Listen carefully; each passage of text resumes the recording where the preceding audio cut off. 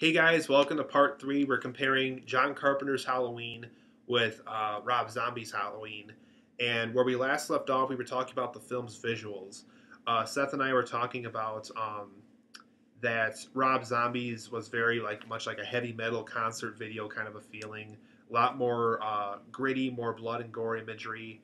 Kind of focuses on the lower portion of society, like the Rob Zombie one had more criminals, it had more hookers, more like people working in strip clubs, a lot of high school dropouts. Um, he also had a darker Michael Myers look, like I explained before. Cracks on the mask, more faded out than the previous one. Keeps blood on the outfit. And one thing I didn't note before is I kind of liked that Michael Myers had these collection of masks in his insane asylum room. And if you look closely, some of the masks are actually like paper mache versions of the original mask on one portion of the desk and stuff. Mm-hmm. And I'm not 100% certain, but I think there's also a paper mache version of the clown mask from the original Halloween. So I'm not 100% certain on that one. But and I explained how John Carpenter's vision was much better because he really gave us the impression that you were watching Halloween time in the 70s and that people were celebrating it. You know, he got a realistic interpretation of what people do on Halloween. And I'm going to let Seth talk about his concluding thoughts of the visuals. Visuals for me in this film. Or both films in this case. I guess for both films. 1978, or John Carpenter's version. He did less is more. And like art, compared to filmmaking, it worked tremendously. And when I say visuals, even down to Michael Myers, ghost, pale, white face mask, that definitely got the creepiness factor, which is really cool. So, but not just from a Michael Myers mask, but down to the atmosphere, how they were able to use fake leaves in the springtime to actually represent fall in California. I thought that was really and neat. they had to collect all the leaves whenever they I thought that was actually pretty interesting. They had to because they couldn't afford to make new ones. Yeah, because of course their production, their budget was so low. So, but yeah, just from the atmosphere to costumes to also on the scenes where like Laurie and her friends are just talking down the street, those were their actual street clothes. They couldn't afford new clothes for the actors and actresses. And it was cool because that just kind of proves my point with John Carpenter's version. It just felt more real. You felt like there's like actual babysitters. Come to the set with your clothes on and make sure you're not marketing anything. You felt like then you're fine. You felt like they just got done with school. They're just walking out on the sidewalk, going home, and all of a sudden this guy just pops out of the bush and starts looking at him. It's like, wait, who is that? And it's like, oh, Laurie, dear, he wants to ask you out on a date. And even though that did happen in the Rob Zombie one, they were actually in a library when Laurie saw Michael staring at her through the window. And even though they had the whole thing where Michael really need to be in a library. No, he's not in the library. They're looking through the window and he's by a tree. And when Laurie looks away, Michael isn't there, like in the Carpenter version. They did the same thing in John Carpenter's version, except Laurie was in class, and of course, And this time she was in the library instead of in class. Yeah. I was like, Laurie, pay attention. Yeah. So the next thing we're going to talk about, guys, is do we want to skip musical score? Or do we want to? Yeah. Okay. Do you want to? Okay. Well, actually, let's make it brief. But, yeah. In the musical score wise, you guys, with these films, I thought John Carpenter did a much better job. And what's cool about John Carpenter too, also, is he only had one day to make the musical score for this movie, and that's because they had fewer days to make the movie. He focused more on the days of actually making the film over making the music for the film. I just liked how it was very simplistic, very clever. Teens actually had to cover their ears throughout the film when this first came out because one of the producers said that kids thought it was too scary that as soon as they cover their ears, they don't have to be scared anymore because they don't have to listen to the music while the scary scene was going on. So that's just further proof of how scary some of the scenes are just by the music alone. And I think just to this day, whenever people... Like, even if you don't have Halloween playing on your screen, you have it playing like a CD player, people are like, oh, okay, that's the Halloween score. They're not going to say that's that's John Carpenter practicing, they're going to say that's the Halloween score. Mm-hmm. And I thought it was really cool of actually how how many number of days, like Tom said, was like 5 days. How he little. He had to make it in one day. Oh, was it one day? He had to make the I score. thought it was 5 days. No. I don't know how long. But anyway, it was just so little. Little time he had to make it. But it was kind of cool because actually how he learned to make this when he was a child. How he was able to, get rhythm and beats. I guess his dad taught him he would just he gave him a pair of bongos. I think the bongos was like da da da da da da da da da. And so, anyways, from what his father taught him, he ended up actually just using that and transitioned it to piano, which I thought was kind of neat. Also, guys, with the Rob Zombie one, because he is a heavy metal musician, it is what was quite clear before the film even came out that there was going to be some kind of heavy metal aspect of the score. Halloween 6 tried to incorporate heavy metal and did a horrible job. But I actually felt Rob Zombie, on the scenes when it was appropriate, the heavy metal actually added his own touch to the movie in some ways. Even though he could have added more of himself into the score. Like, for example, I think instead of using light keys on the piano, he uses heavier keys than John Carpenter did in certain scenes. Mm-hmm. I felt that Rob Zombie could have added his own touch. I mean, maybe do a similar score, but don't do the exact same score as before. No, John Carpenter still got credit in Rob Zombie's version. Right? He got credit for doing the original theme. Okay. Yeah. And I think they did that throughout the whole series too. He also did the score for Halloween 3, which is not even a Michael Myers story. I think he did the score for that too. Mm-hmm. But yeah, I just felt Rob Zombie could have done more of his touch. I mean, it was one of those things where you're like, well, people already like the score, so I'm just going to use the one that they like. So I didn't like how he got lazy with the score in some ways. Mm-hmm. What do you think, Seth? Yeah, I mean, I think he definitely did get really lazy, and me only seeing this film once.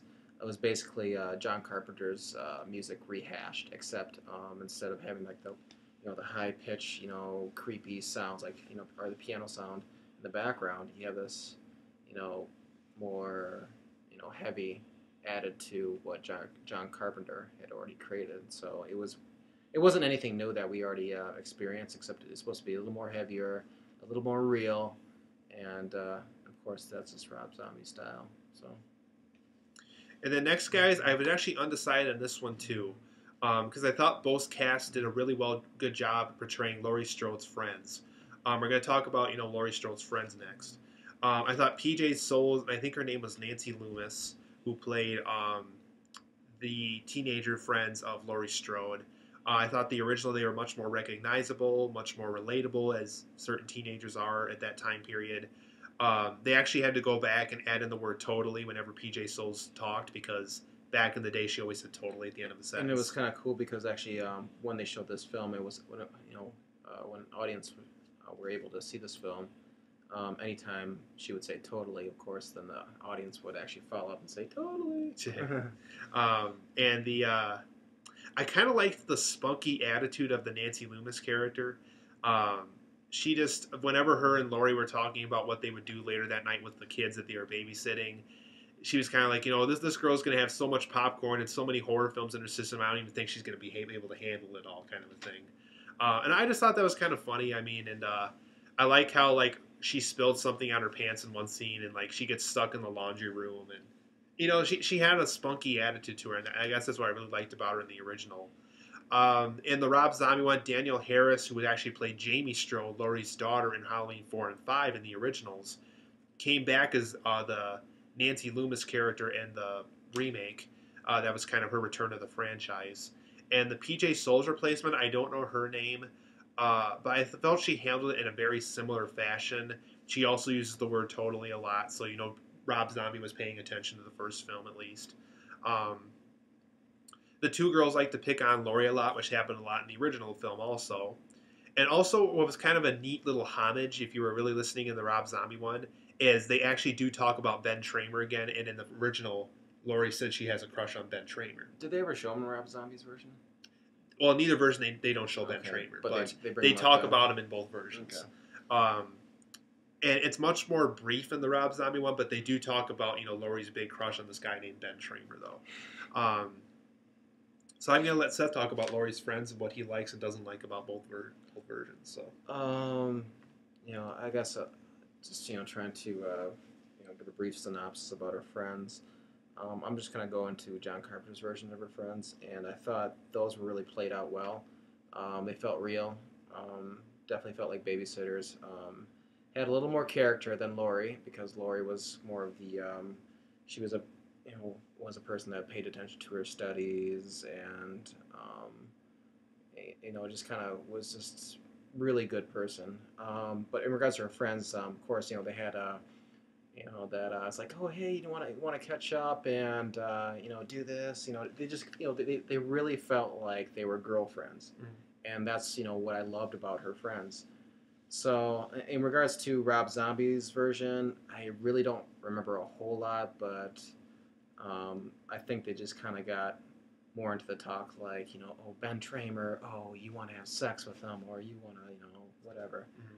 So they almost had dirtier thoughts in the remake. Yeah, exactly. But that was one thing that Rob Zombie seemed to consistently do throughout the movie too. Is characters having more dirtier thoughts than the original. Mm-hmm.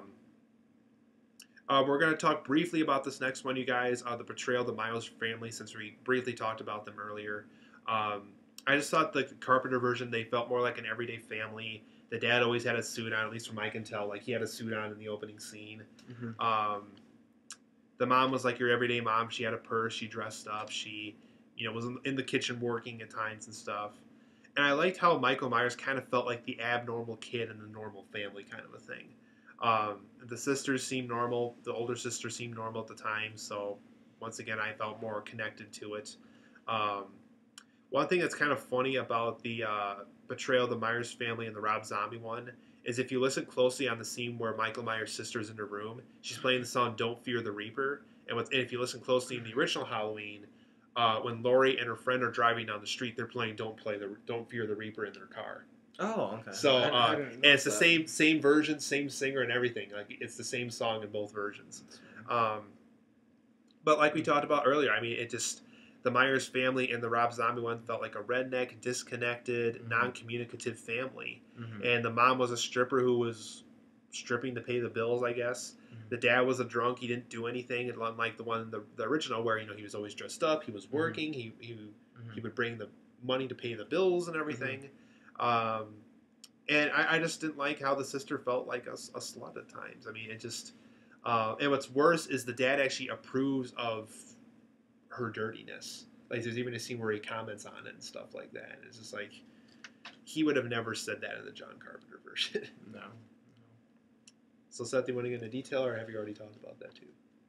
Yeah, I kind of already talked about it a little bit, but one thing I liked about John Carpenter's version of Michael's family, even though you don't get he really doesn't go into a whole lot of detail about his family, but from the image you see, like, when his dad takes Michael's mask off and says, "Michael, what'd you do?" And of course he's holding a butcher knife, but you just felt like they were an actual family that were in like our modern society, and they just felt real.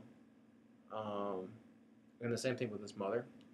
Now, I don't think, other than his parents showing them in the film, I don't think they showed anything else. Any other of his, besides Laurie being the main character, but I think that was kind of really all they showed in John Carpenter's version. So. Well, like, you see the sister like fooling around with the boyfriend, like when Michael Myers is looking in, and there's nothing. Oh yeah, that's true. It's like, every female teenager in a relationship is going to be like that. I mean, they're going to have their playfulness. They're going to talk about things. They're going to fool around with the mask since it's Halloween time and everything else. And even though Rob Zombie did that too, just the fact that earlier in the film he developed her as kind of this very sleeping around with all the guys in school kind of a girl. Yeah, you already have that feeling. I mean, you really don't necessarily need to show it. I mean, you just already have that feeling that's going to happen. So, another thing we're going to talk about to you guys, I know it's pretty far into the video, but as far as the horror aspect of both films go, I thought the music, the Michael Myers mask, the mystery of Michael Myers' insanity, the use of light and dark areas, the kind of the theme of the creepiness of stalkers, and how the Halloween holiday can be viewed as scary. I thought was scary was a very all those things were useful elements within the John Carpenter version, um, and I didn't like how. Yeah, I know we're going to conclude here. It was mostly just strong blood and gore images, violent kid behavior, and they played off the theme like Eyes of a Psychopath at one point in the zombie version, and I just didn't like that they didn't really gave an interpretable motivation for Michael Myers. Mm-hmm. So, what are some of your concluding thoughts of the horror aspect, then, Seth? Mm-hmm. Both versions too. Let me start with John Carpenter's version, and I thought that was definitely it felt more like a horror film. Down, like I said previously, like to the visuals, to the One Day soundtrack that was composed by John Carpenter, which is freaking awesome. Just everything clicked. Even their surprise of them, were able to grab Donald Pleasance, which, by the way, only had about like 5 days to film all of his parts in the film. So I believe actually before they got to the ending, I believe they actually had to shoot the ending like before they even finished the film, Actually, the opening scene production, I think. Well, the opening scene was actually the last scene they shot in production. So that makes sense. So that means that the last scene was filmed even before the opening. So just to wrap it up, John Carpenter's version, awesome. It felt like a horror film. There were a lot of parts when I first saw it that really jumped out at me. I think I really give thanks to John Carpenter's vision, not only as a director but also playing his music into the film, because there were a lot of jumpy moments, especially who was the girl like see anything you like? Remember her boyfriend? PJ Souls. Yeah. Anyways, PJ Souls, her boyfriend. Like when he opens up the closet and says, "Hey, come on out of there," when Michael Myers comes out and jumps out at him, you feel that crime taking place, and then it was kind of cool because like every time there's a violent scene going on, or you just kind of have that creepy, death like music. It's like durr. It's like so. Anyways, like any of those parts that they would jump out, that was really well done. So. And what are some of your concluding thoughts on the Rob Zombie version of the film? Rob Zombie, I remember it ended. It was definitely a different ending than the first film, but the ending was definitely, like Rob Zombie has done, be very consistent with his own style, and this grudgy, realistic, and gory. There were a few scary moments, but that's probably because I believe Michael Myers was a little more intimidating maybe in this film, just because he was a lot more brutal. He had blood all over his janitor apparel, and he just felt a lot more gritty. But other than that, I don't think it was as scary. Just really not as scary as John Carpenter's version, and I think that kind of goes true to most other films that try to remake. Those usually fail miserably, and I don't think Rob Zombie's film failed miserably, but I think in my book it still failed, just because even though he tried to get into the origins of Michael Myers and try to be a little more realistic and trying to relate to today's audience, I just don't think it worked out. Just in my opinion, I think maybe a lot of people who are new to the horror genre today, maybe of course probably could have liked that film, and maybe people who like Rob Zombie's music, of course, like his film. So, but just to me, it was definitely bloody, it was gory, but really didn't. It really wasn't scary to me, and it was just more about. It reminds me of Hostel, where Hostel wasn't scary, but it was definitely gory. So all in all, it sucked. So overall, guys, if you're gonna watch one of the Halloween films, make sure it's the John Carpenter one. We both very much agree that the Carpenter version is better. Definitely. So I hope you enjoyed this 3-part video of our comparison.